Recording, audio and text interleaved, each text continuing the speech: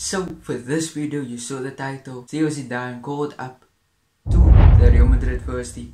But hear me out, I know he's been called up for 2 games now so far. He didn't play either, didn't play neither. But how good is he? And I know people say, oh, nepotism, nepo child, all this stuff, because Zidane, Zizou, the great Zinedine Zidane, is his father. Which, listen, let's cut that narrative. Yes, he is in the squad because Zidane is his father, but let's cut that narrative. He didn't ask to be Zidane's son, you know what I'm saying?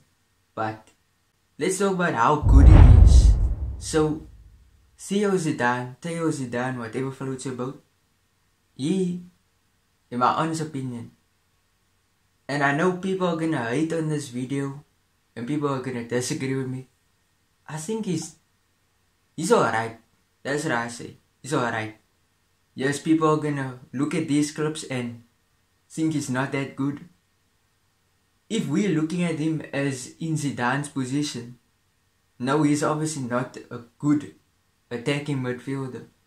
But I honestly think he has great potential to be a good CDM or a good centre back, because he's super tall, he is defensive, he tries skills out which it looks so slow, his passes are slow. He was called up to the first team. I'm interested to see how good he could be in CDM, because I think genuinely he's tall, he could be a good CDM. Is he Madrid quality? Is he even Castilla quality? I don't know if he's even Castilla quality. But I don't know. But super slow. You can be the judge of this. I'm not gonna say he's bad. I'm not gonna say he's good. But what's your opinion? Is Zinedine Zidane's son? He's 21 years of age, which he is on the older side when you compare young players to him. But he's still young though. I don't know. Is he really that good? Is he good enough to be called up? Because there's many other players like Manuel Angel, I can name a few, who could have been called up. But Theo Zidane, Ancelotti sees something else. I actually saw a training clip of him in one of the latest Real Madrid training YouTube videos. Like, I saw him get a few touches on the ball, doing a few skills. It did look slow, but still, he has potential. Let's just say he performs. Let's just say he performs for the first team.